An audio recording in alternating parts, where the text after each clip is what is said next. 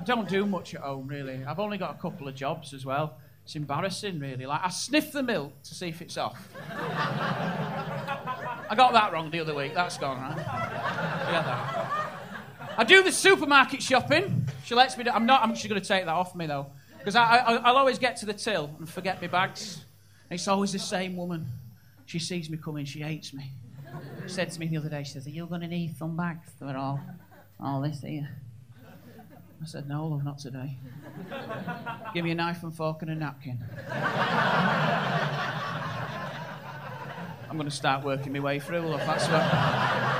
You're going to have to wait, mate. I've cleared the diary and I'm starving. Bring that shit on! You're going to beat at your own system, love. I see this in the supermarket. Terrible. I see people eating their shopping before they get to the till. Have you seen this?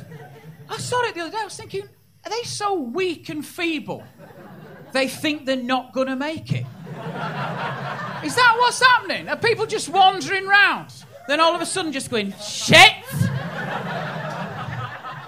John, stop, love! I can't go another step. I feel really weak.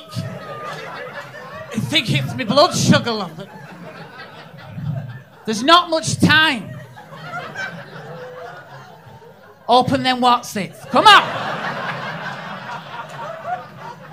You'd have to leave me here wrapped in tinfoil next to the Ben and Jerry's. I'm just slowing you down, John. Animals. It's not try before you buy, is it? That's my point.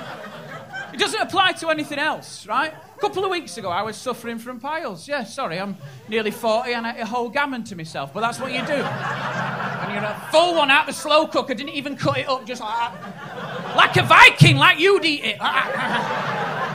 Oh! So I was suffering, but you didn't see me in the middle of Sainsbury's. Bent double. Trousers round the ankles. Just road testing a bit of Anusol out on the old arsehole. Yeah? Using the Rimmel stand as a mirror. Just... Look at him down there, John, it's disgusting. I don't think I can finish these grapes. Just wait. Till you get home.